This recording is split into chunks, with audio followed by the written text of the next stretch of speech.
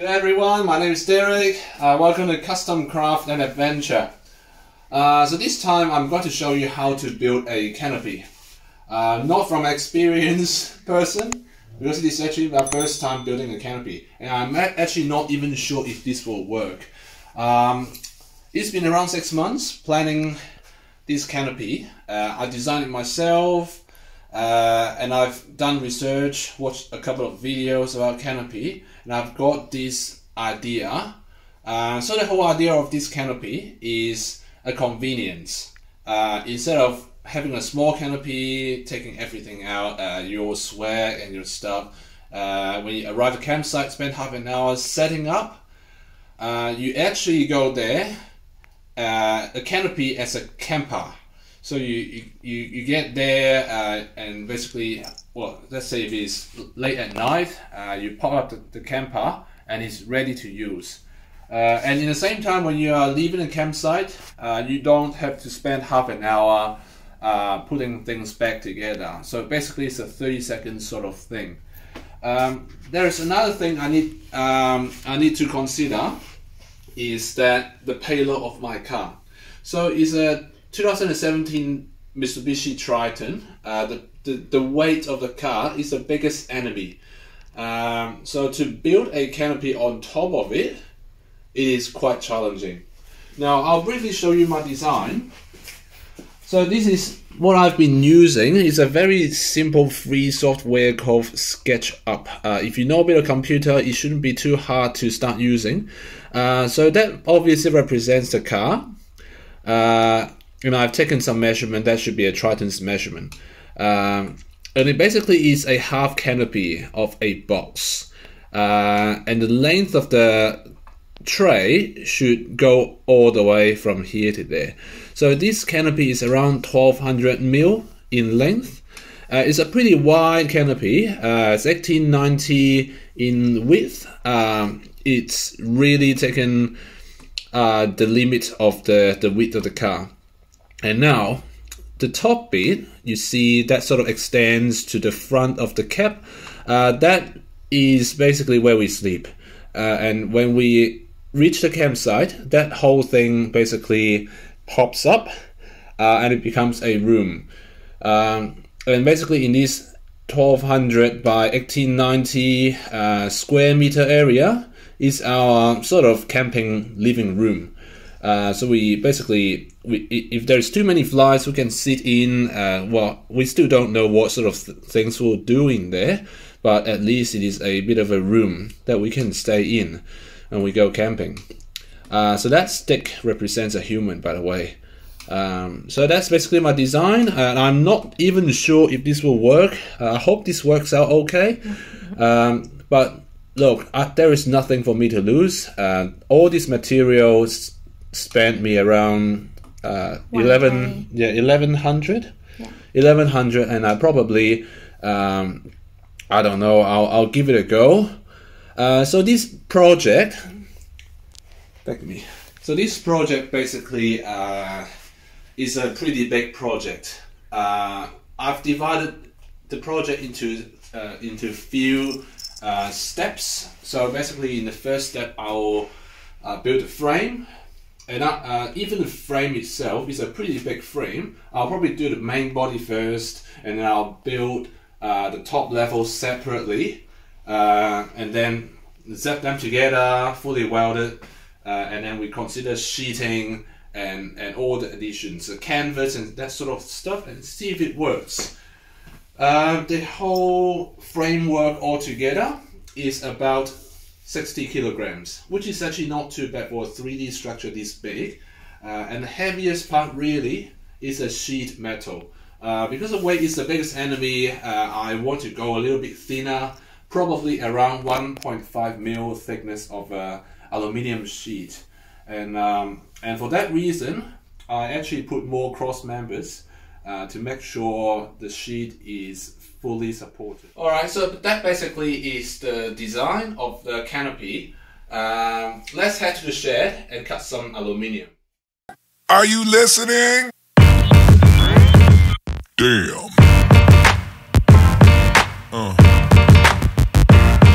Yeah.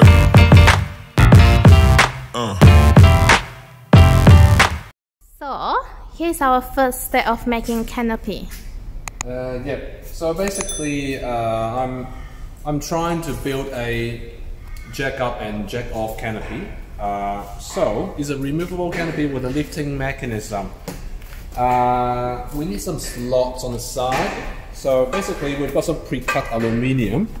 That one is a full width, 1890 millimeters square section, SH, something like that, square hollow section. That one there needs to line up with this slot there, so I can do a quick mount by using bolts. We just noticed that this section may be a little bit too long because that needs to line up with this little slot as well. So the canopy might be 40 millimeters shorter than we expect, but that is a very Quite a small. Yeah, quite a small space to sacrifice. So that is all right. So what is the final reading? Yeah, that should be around somewhere there anyway. Not quite 1200 millimeter, but I think it will still work out all right. So use less material, a little bit lighter, probably won't make much difference, to be honest with you, but I think this will work out all right. Okay. Yeah. So just using a stop block to make sure I cut out the sections unnecessary section. Yeah, they're all equal. Now you may wonder where this one comes from. I'll put a link in the video. No, actually I haven't got one, but I made it myself. So you make things yourself for yourself to use. Actually I haven't got a video, sorry mate.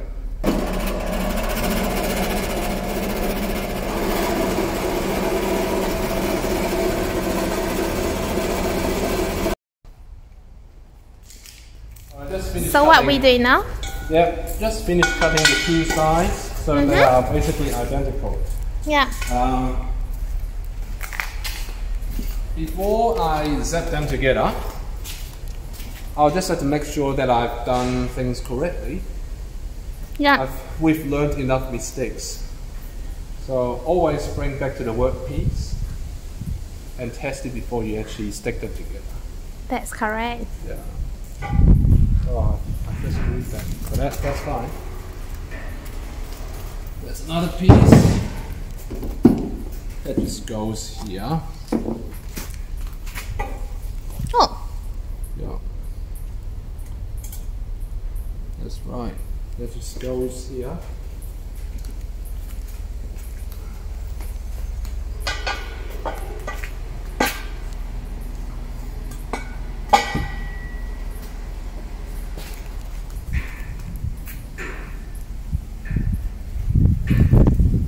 They just slide in perfectly.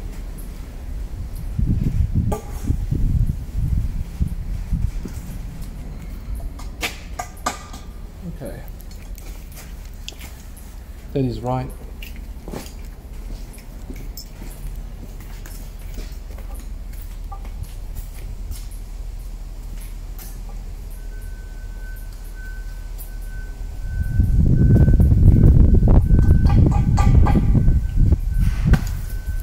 So you can see that there's a bit of excess in here. The design was meant to, this part was meant to come all the way out in the design, but we forgot about this part of the tray. So that is something that you can't really predict. And it always happens, you know, fabrication, custom stuff, it always happens. There's stuff that, even though you put things in drawings in the computer, there will always be things that you can't see. So this is one of them. But that's fine. It's a small sacrifice. It's like a couple of centimeters, so it's not too bad. Now, the next step is to weld all this together. I call it zapping them together. And let's put it back here. Oh, and also there's another step. For the mount, how exactly do we mount it on the tray? Before we actually weld them together, we have to make some mount holes right inside. And the beauty of it is allowing me to mount it easily, and it is easily accessible from here. Okay.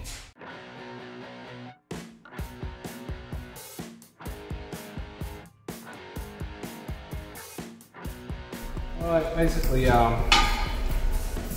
we've tested that fits alright, and I mentioned about a hole for mount, for the mount. So that's the hole. I think it's a 16mm diameter hole.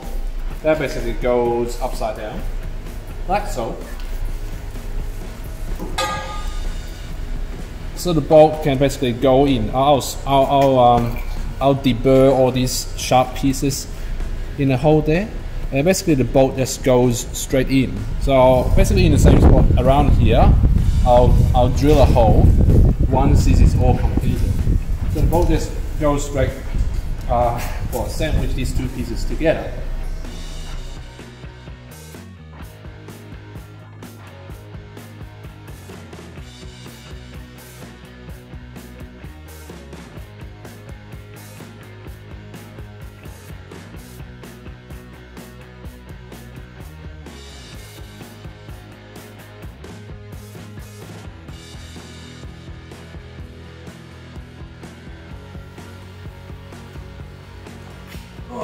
Oh, this thing is light. Yeah. Let's test it. Again, as I said, we've learned our mistake, so we must test it.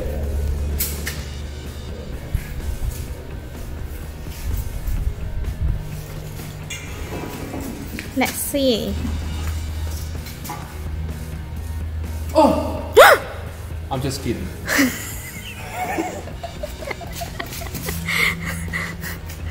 Alright, this is perfect. So this is basically tack weld, or I call it zapping it. So this is exactly where we want it. It's perfect. And I've got a hole drilled at the bottom, so we can put a bolt through, and we'll put another hole in here on the tray. That is going to be very hard to drill in because it's got a 2.5mm steel and also another 2mm aluminium. But we'll get there. And this thing has turned out to be fantastic. I love it. So good day everyone. Back to the shed again. So last time we've done the main body frame. The next step is to put the cross members in. So I'll be cutting some aluminium now and zap weld them together. So Pai's not here today. I'll have to record myself. So on my own.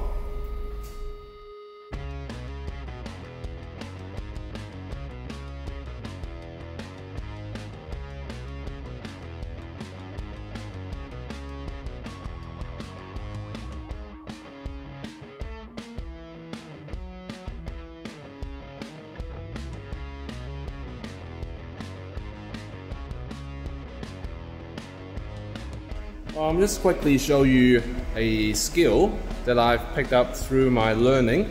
That is actually quite important for the accuracy of fabrication. Now, so you see I'm trying to do this. I'm not sure if you can see it. I need the base part of these two tubes to be flushed together, so it doesn't protrude. So it's flat to touch at the base. Now, the skill that I've used is that you have to use something to clamp it.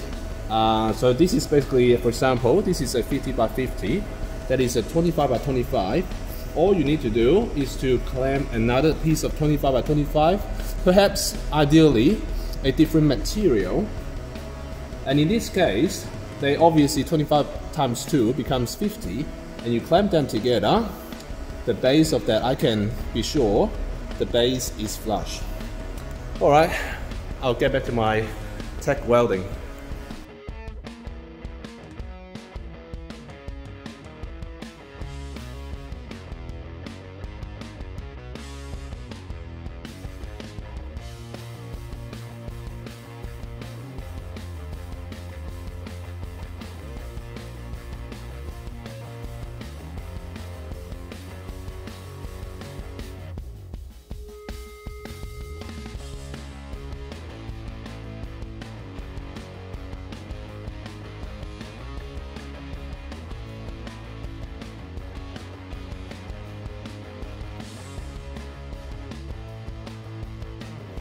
Alright, so what I've done in previous few sections, it's basically this foundation of the canopy. All tack welded. Pretty alright, pretty solid at the moment. So this is basically the face. That is the bottom. So the next step is to grind everything flat at the base so that the whole thing sits flush on the ground. Alright, that will be the next step. I'll start working it.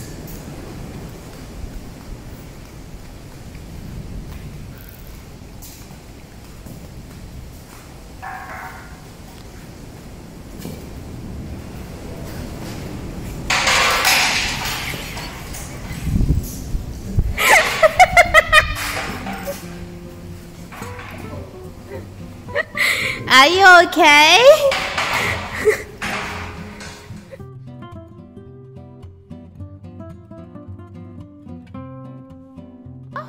What is our next step? Our next step is to build the legs.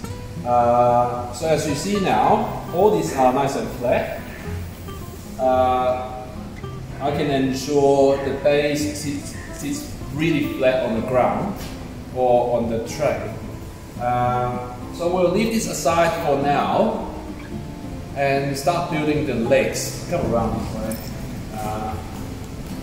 So we've printed out a few pages of the design, the most important places with measurements. That's basically what I need to build now. A couple of slots in here for the lift-off mechanism, and that's called a leg. 4 of them, all tack welded together, and then we'll build all the fruits inside. What are you doing now, B? Let's put it aside. So I need 700 millimeters. Cut out a section of 700 millimeters. Actually 4 of them. And then I'll need 4 of the 100. 4 700, 4 100. Alright, let's cut some aluminium.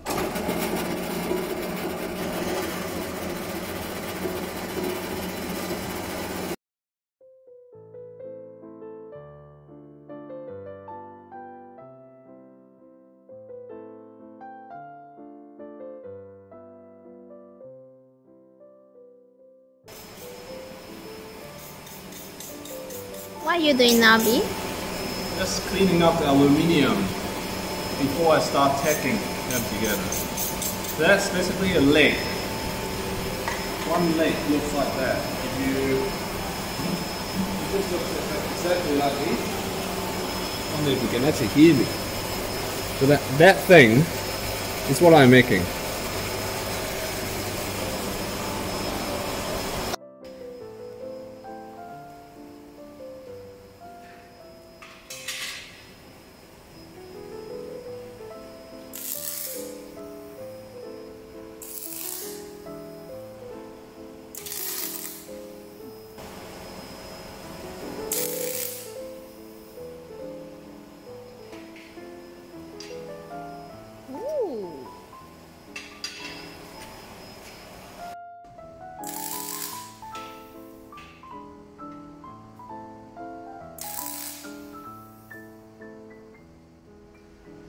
Alright folks, I've made a mistake. I got too carried away when I did the tack welds. So that is basically done. It looks pretty good. Apart from this part. What happened? If you check, I mean, I can still make mistakes even when there is a picture to follow. So that is basically what it is, and I've made a mistake. I looked at this and I kept looking down onto this leg. It's meant to be like this, right? So I basically made a mistake by kind of twist it, pointing this 90 degrees in the wrong way. So what we are going to do to fix it is to cut another 45 degree so that this corner becomes a compound 90-degree corner. So X, Y, Z, if you know what I mean, I'll show you what.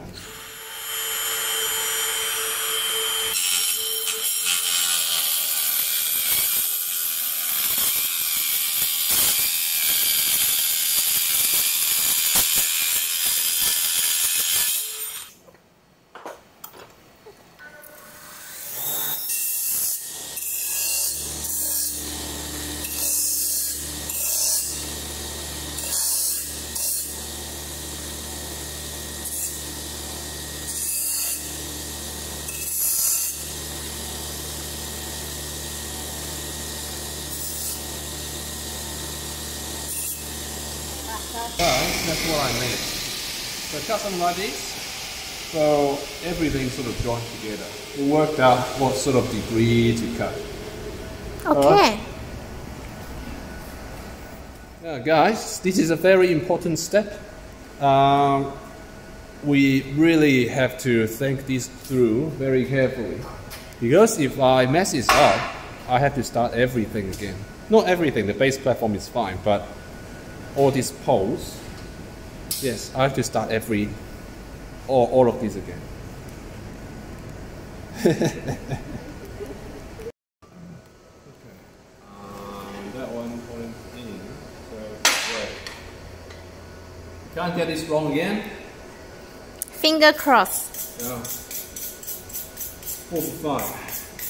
It's too easy to get it wrong. Too easy.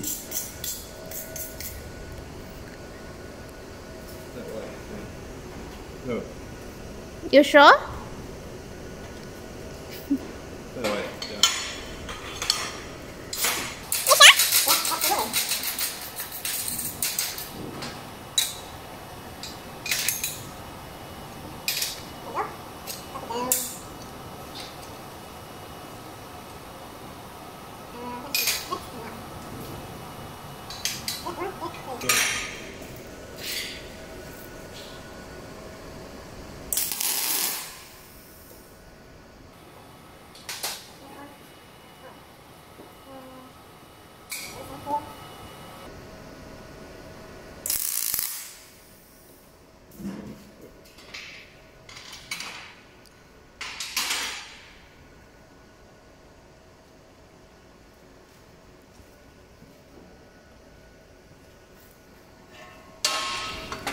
Not bad. Are they straight? Yeah, good.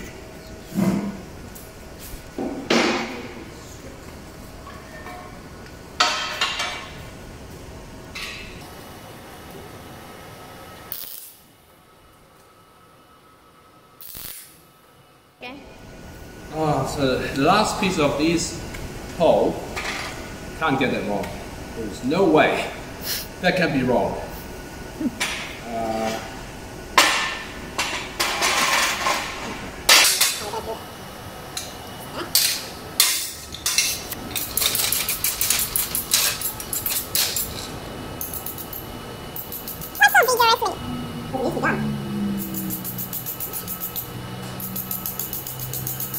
Now we're meeting with a very reactive metal. You need to get rid of his the superficial layer. Just like clearing the work. And cut it down. Cut it down.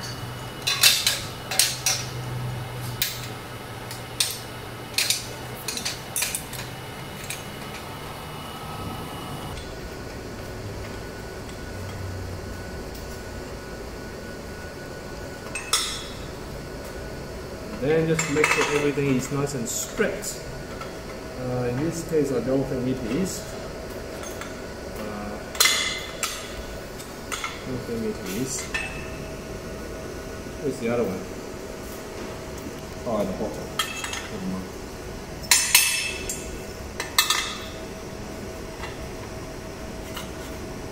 Yeah, I'm quite happy about that.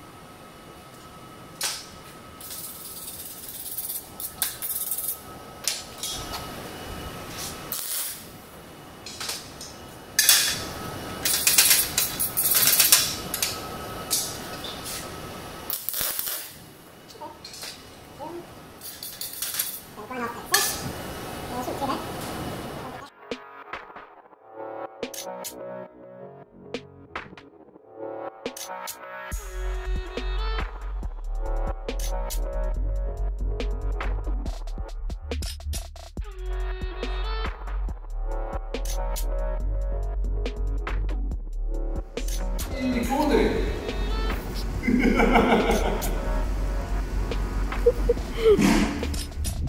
Alright, good morning folks. Another day of canopy build. So yesterday I've built the sides of the canopy. So yesterday I called them legs, but I think probably is more accurately referring them to the sides of the canopy. So these are the sides. So now what I'll be doing today, the first thing, we'll be joining them onto the canopy base. But to do that accurately, I do actually have to make all the top part of the canopy as well, just to make sure things are equally distributed. You know, when you weld, things get distorted, the angle's changed, so I'll have to make sure everything is the right angle. Alright, let's get to work. I'll talk to you later.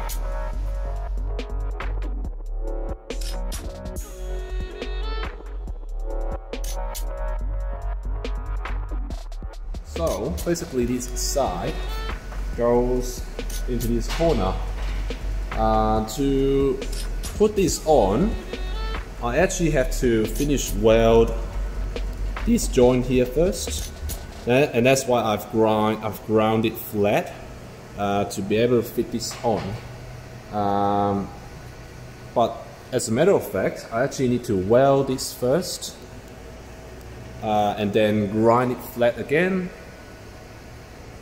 before I actually put this side on. Otherwise, I will not be able to access this side anymore, so I think it's probably a good thing to weld it first. Alright, let's do it.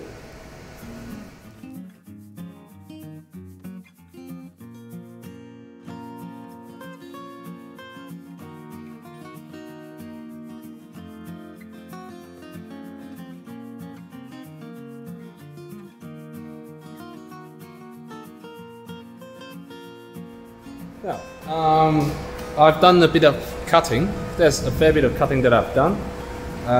So basically I've made these, the top width of this canopy. That's right there. Now, I've come across this biggest difficulty because I'm here today in the shed by myself. No one's here to help me. So what can I do to put this on there, tape weld them together? When you have no one to help yourself, masking tape may be the way to go. I was told masking tape could be used for aluminium welding because obviously you can't use magnets like when you weld steel. So masking tape could be your friend. I'm going to give this a go. I've never tried this before, but I hope that works. At least it holds the post in place before I start using the clamps. Alright, let's get to work.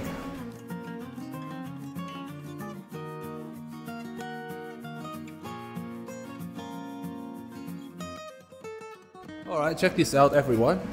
That's what I've done at the moment. I mean, you sort of understand why it won't stand up there perfectly, because I've made this compound 90-degree hole. So that's what I meant yesterday when I said the X, Y and Z. So that's what I'm trying to do. In order to make a joinery like this, you have to cut the 45 degrees a couple of times in the correct place. Yeah, things like that. So I think this will hold for now. Well, let's hope that it holds pretty okay. I might put a couple of tags to make sure that it won't fall. Alright, so basically I'm in a step of uncertainty. I'm not too sure what to do next. I mean, I've pretty much, they're not tagged yet. Well, there is only one that was tagged welded.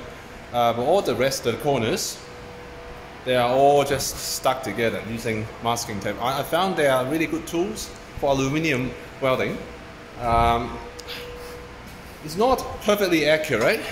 I mean, you can see, I'm not too sure if you can see those, but I think this is a really big gap in here. But I mean, you can see the general shape. The error, I believe, is acceptable.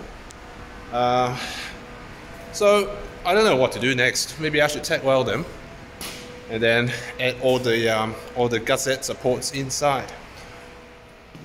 So what happened? Okay, so as you can see, we've got everything masking tape stuck together, and it's not working because none of these are actually Accurate. stationary. They actually all move. So there is no way of knowing which corner is accurate. So after a bit of discussion, we think the best way to do so is to start from somewhere that is accurate. Okay. So that's why we think it's probably a good idea to start from here, since we know these are 800 in the space between. So these two are actually parallel to each other. So what we're going to do now, we take off all the masking tape. Luckily they're not tack weld together yet. So we'll take everything off, we'll start from here.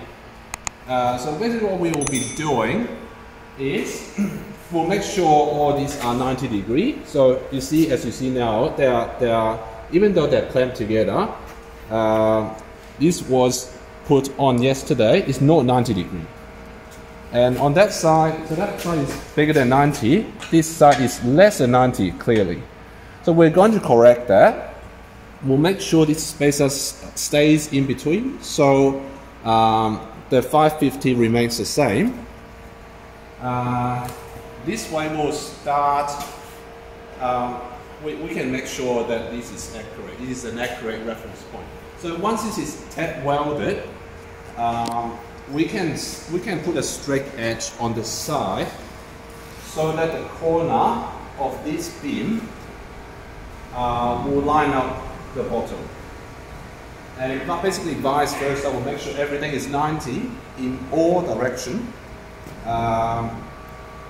And we'll basically do the next beam, do the next brace, things like that. Alright, let's get to work.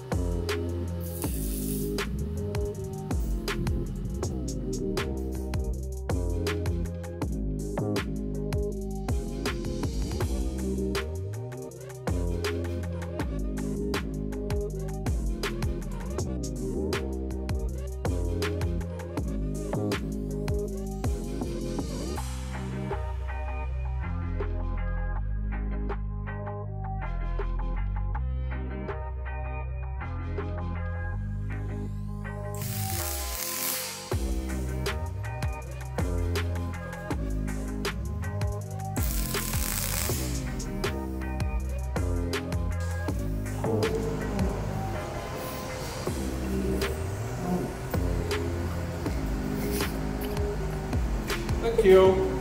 That's very kind of you.